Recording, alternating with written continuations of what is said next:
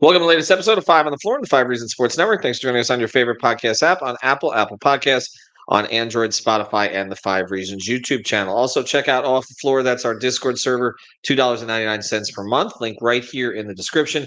What do you get there that you don't get on Twitter? Well, for example, we did a stage show over the weekend. Myself, Alex, and Greg took questions for 45 minutes. Interact with us there. Interact with Heat fans all day long. Also, you get updates on the Heat before you get them anywhere else. And you don't have to deal with political season on Twitter right now. $2.99 per month. Link right here in the description. Also, check out the great sponsors of the Five Reasons Sports Network. This is one you may need to reach out to. We know that flooding is coming to South Florida again this week because of Hurricane Milton. Water Cleanup of Florida. Currently, they're helping people all over the state, but they can help you too. Based in Boca Raton, service the entire Tri-County area and beyond. If you didn't get the preventative maintenance, it's okay. They can still help you when you got a leak, or if you've got damage, they can help you with the assessment. They've got you covered every step of the way. It's Water Cleanup of Florida. More than 100 five-star reviews on Google. Michael Robert and his team, big Heat fans. They'll take care of you in South Florida, again, or anywhere else. So check them out, Water Cleanup of Florida, WCUFL.com. If you got the schmutz, they got the guts. And now, today's episode. Down the Biscayne. Yikes. Five on the floor, ride for my dogs. Where here's the thing, you can check the score. Hustle hard, couple scars, wearing bubble frogs. Just like Butler said, you in trouble, y'all. Kept the flow playing, got it all band. Y'all seen the block, stop with one hand.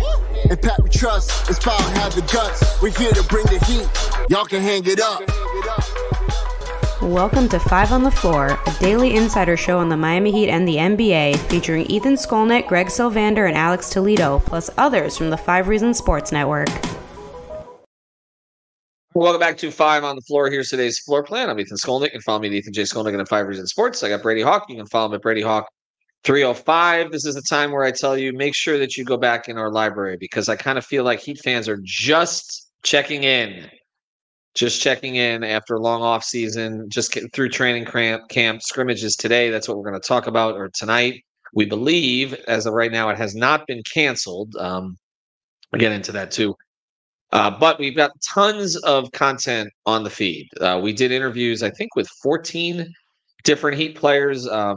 Some of them were done with myself, Brady, and Alex at Media Day, and some of them I did myself at training camp. And so, for instance, there's one episode which is just a conglomeration of short interviews. I had Spoelstra for a few minutes on the side. I talked to him about the Olympics and what he took from some of the great players he worked with there. I thought his answers, particularly on LeBron, were interesting. So check those out, and also kind of the way that other players reacted to Bam there, what he can take back from the Olympics. Also got a chance to talk to, well, I want to ask you about that, Brady, because I talked to Tyler about his shooting form changes, and you picked this up just from seeing a couple of clips that the Heat had sent out from their social media, that essentially his base was a little bit different, a little tighter, trying to get the release a little quicker, and he acknowledged all of that. How do you think that translates? Well, he's always been somebody that has like a really wide base on his shots, and it's not like he's somebody that needed to like. We weren't talking about him having to make adjustments. Like, he came off a 40, he's shooting over 40% catch and shoot. Feels like every year. So you're talking about tightening his base just means he's getting it off quicker, where he's kind of already set. Like, he doesn't have to get into that 1-2 step before he shoots. He's just kind of preset, and it was like, I was just curious to see if that was something he worked on, or if it was like seeing two clips in a random training camp video, if that was like, okay, that was just the scenario, the way he got the shot off. But it makes sense, because it's like, it puts you in a position that no matter which way you catch it, no matter he puts himself in a position where like he can always just immediately fire. And that's kind of what always like kind of what all the best shooters have done. It's like, you doesn't matter where you catch, you can get a shot off, and he doesn't have to get set at all times. So just hearing that he kind of is tightening that in that way and getting things off quicker tells you, kind of leads to the fact that the stuff we heard on Media Day, where Tyler and Spo were talking about him drilling all offseason spot up stuff, because he's willing to kind of play more of an off-ball role with this team and with the starting lineup. So I'm interested to see it. Because I wonder if there's going to be a little bit of an adjustment period, because his shot is already so pure that I don't think this is going to be something that throws it off at all, but I just think it's something that helps get his shots off quicker. So I'm interested to see when he kind of plays that spot up role. Yeah, and a couple of other things that came out of camp and some of those conversations. First thing, people were worried about health with Rozier and Robinson. I don't expect there to be any setbacks there based on how they got through camp.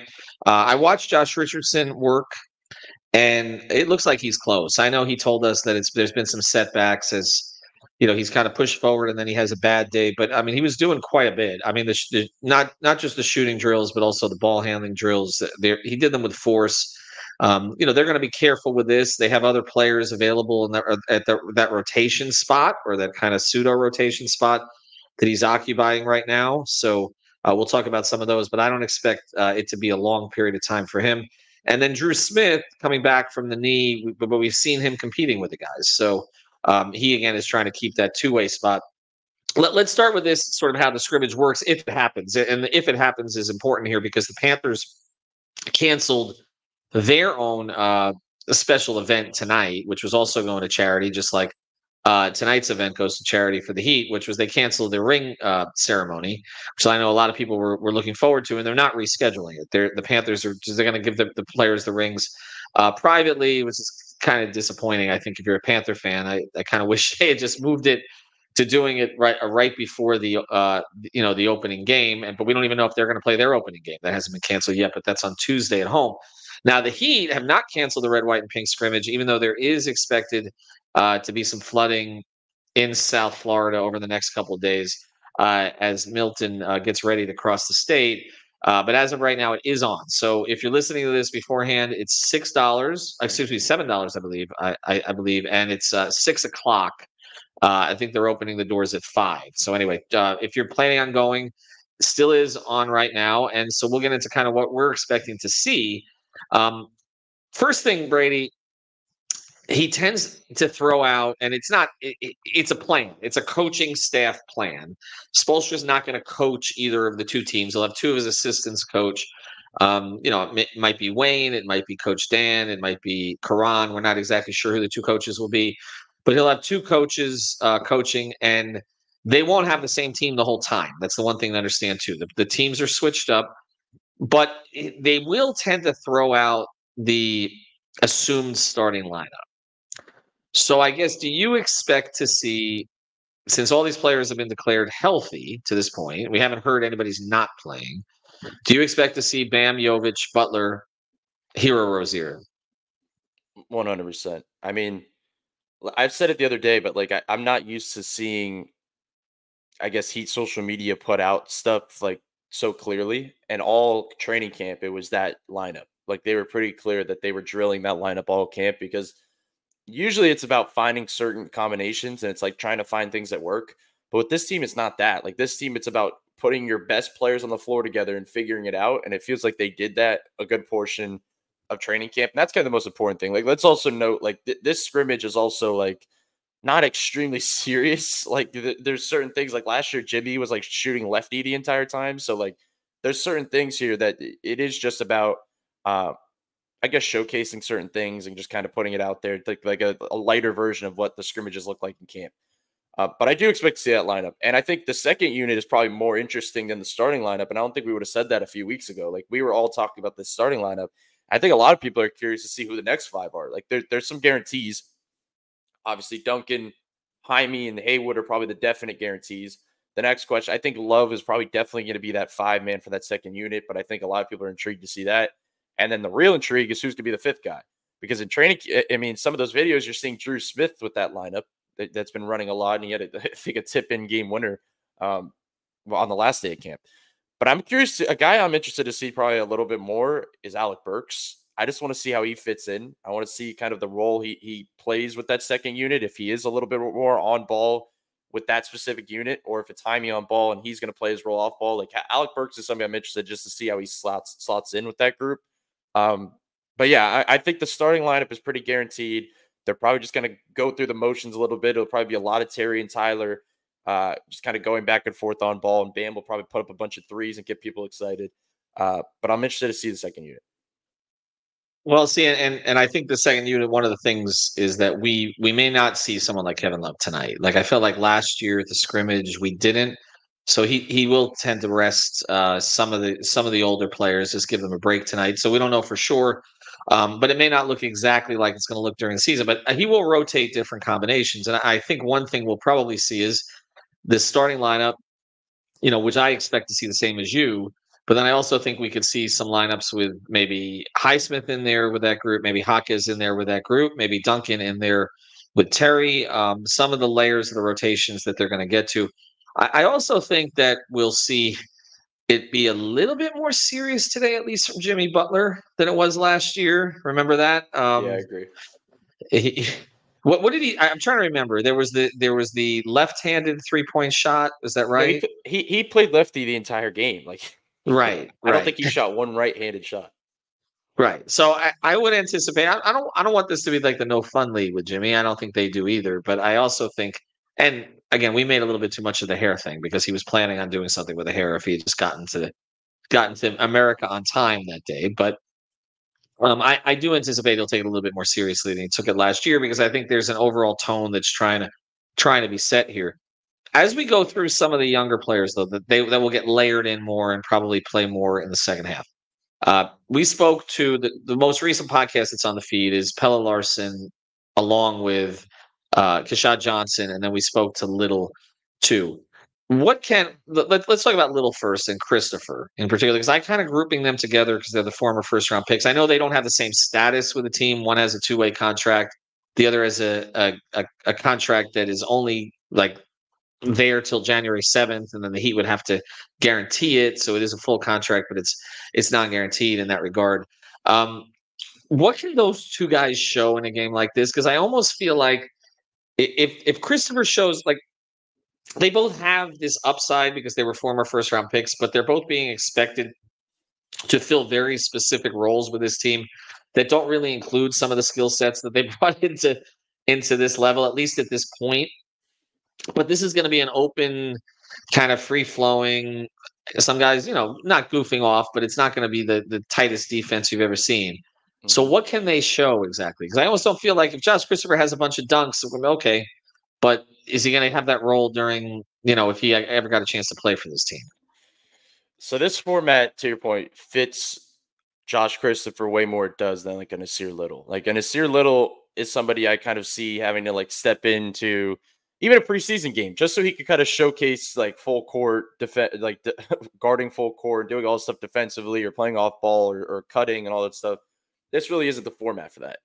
Josh Christopher is like a high level shot creator. So like I really do believe this is probably his environment, like it's somewhere to show out. Now, to your point, will it be the role he's playing in a lot of games for Miami? Probably not. Because I think in a lot of games, if he's slotting in, it's going to be more of the defensive stuff and just being more of an athletic guy, kind of in a role of like Caleb was in certain lineups. But in this environment, he's probably going to be getting a lot of like tough shots up that he was in summer league. And I think that's kind of what a lot of people still want to see. I mean, Pelle Larsson, somebody like that is not like a flashy player like Josh Christopher. So he's not somebody that's going to like take over the scrimmage. He's somebody that's also like a do the dirty work kind of player that he's going to kind of do the little things offensively. I want to see him kind of get more shots up. I think a lot of people just want to see him being willing to constantly shoot the 3 ball because that's ultimately what they're going to have to use him for. Keshad Johnson, flashy player, but kind of like Nasir Little, most of his impact's going to be done like on the defensive end and doing the little things. This also doesn't really like fit his style. But look, Miami likes having guys that like don't fit a stupid scrimmage play style, right? Like they want guys that are like built to like go and play in like regular season games and go after it defensively, do all this stuff. So like it's not the worst thing in the world to have those type of players, but yeah, Khalil Ware, I think the interesting thing with him, like going through the young guys, is first of all, 100% we're going to see him with Bam. I think they're 100% going to show that because they did it with Omer. They've done it with past. I can't think of the last one. They've done it. I think they put him out there with Thomas Bryant last year. So like they'll go the big thing. I think in this scrimmage you'll see kind of hints of it. They've done it in training camp. So that'll be the interesting one. I think probably that's kind of the most intriguing thing I think of this whole entire scrimmage is trying to see those two together, how they kind of bounce off each other, and specifically if they are playing together, like where Bam is positioned, because that's ultimately how this thing's going to work. Like where is he going to be playing on the floor when Ware is on the floor? So that's one of the few things I'll say that you like legitimately can be evaluated, because a lot of this stuff, like you're saying, we're not making like firm evaluations of an Nasir Little off this scrimmage. But I think you do want to see kind of what a shot looks like and stuff like that. So it's just kind of minor things, I guess. Yeah, and also kind of want to see, and we'll talk about this on the other side, how a couple of the young point guards handle kind of organizing in this chaos, which again, this scrimmage is to a certain degree chaos, and then we'll get to a little less chaos as we go to the preseason games. Which and you and I were talking about this before air. I'm not exactly sure the preseason games are going to happen this week because they've got to travel and then they got to come back, and by the time they come back, there may be flooding in Miami. We'll see, and so you know. Take the basketball where you can get it this week, because obviously there's other concerns that are going on in this area. And speaking of that, actually, uh, our friends over at U Break will fix. So one of the things that can happen here on the roads of South Florida, particularly as they get flooded, they're not so great in the first place. They can get damaged. So reach out to our friends over at U Break Wheel Fix. That's with a U at the start, Mark and his team. You mentioned 5 reasons. You get 5.5% off your next order. Based in North Miami, been there for quite a long time. They've actually expanded, moved because so many people use their services. It's not just the fixing of the wheels, but they also do the refinishing, the polishing, all that kind of stuff. They got all the custom colors for powder coating, etc. So check them out at U-Break Wheel Fix. Again, that's U-Break with a U at the start. U-Break Wheel Fix on Instagram and ubreakwheelfix.com. Again, mention 5 reasons. Get 5.5% off your next order. Also, as we always mention, Prize Picks, use that code 5. Got a Monday night game tonight. So check in there. You can use that. Pretty soon you can play the NBA as well. All right, so the point guards. I don't know if we're going to see Drew tonight or not, honestly. But we have seen him. I mean, I know that there was this question of whether or not he was going to get a lot of work during camp, and we have seen, not only have we seen Drew Smith in the highlights, they have legitimately, I think they're trolling Heat fans. I know they're trolling Heat fans. By the way, the folks, I know the folks who run their social media, and they are plugged into what's going on social media. And so let's talk about Drew Smith specifically here, because it's become this thing where he's become this sort of weird scapegoat for the Heat not making major moves.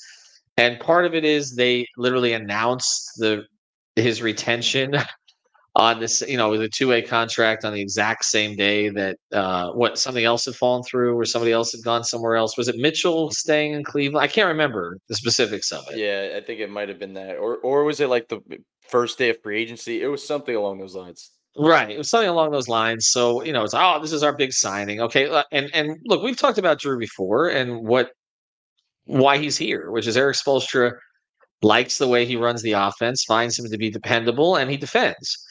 And these are all qualities that Heat fans, I think, would have appreciated in a past day. For instance, like I mentioned Anthony Carter in my interview with Isaiah Stevens, but really it's kind of why AC stuck around back in the late 90s, was because he did the things Pat wanted him to do in that regard that Spo likes that Drew does. And then, of course, Drew had the unfortunate situation where he got hurt in Cleveland, because that floor has always been a mess. I covered the Cavs for a year up there and saw lots of guys try to avoid getting hurt. He couldn't. He gets hurt. So I said at the time, he'll be back. Like, first thing, I think they felt badly about the way the whole thing played out, but also Spo likes him.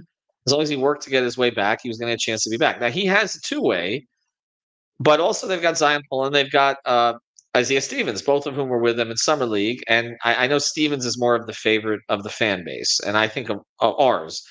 What can these 3 guys actually show in a game like this, or scrimmage like this? Yeah, it definitely is a little bit tougher, but I think they're going to give them responsibility, specifically kind of later in the scrimmage. They'll probably both be running a unit, and it's just kind of like put your team in position in the half court to kind of run certain stuff. Like, they want to put the burden on them to just run stuff. Defensively, it's like we said, it's a little bit tougher in this environment to like really get after it defensively. But I'll say, like, I really do believe, and I know people may get mad at this, but like, I do believe that Drew Smith plays like rotation minutes certain nights. Like that we're talking about the fact that they don't have a backup point guard, and like, I understand why like things get looked at Drew Smith specifically, but if you were to like describe his skill set and give it to another player that they picked up like off their summer league team, people would probably like him.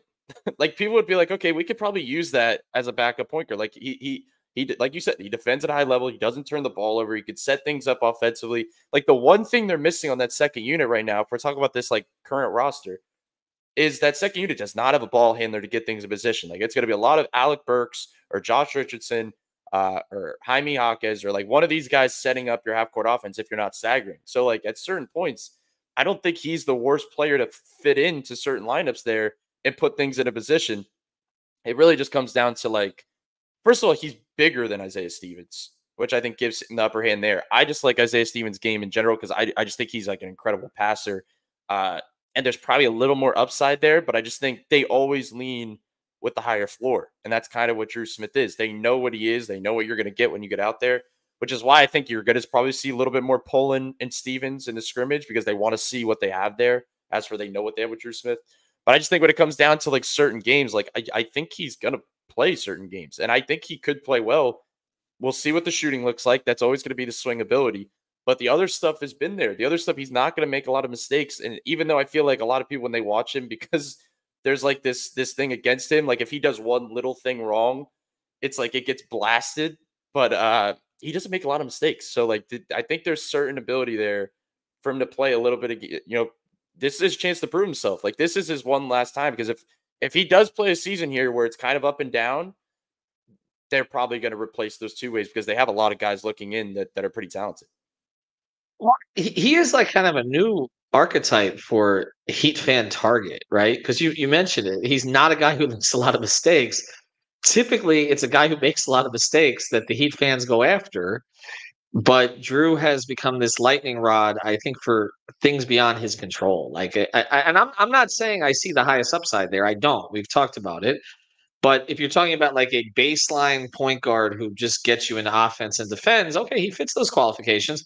And if the rest of your lineup is functional, okay, then he's fine.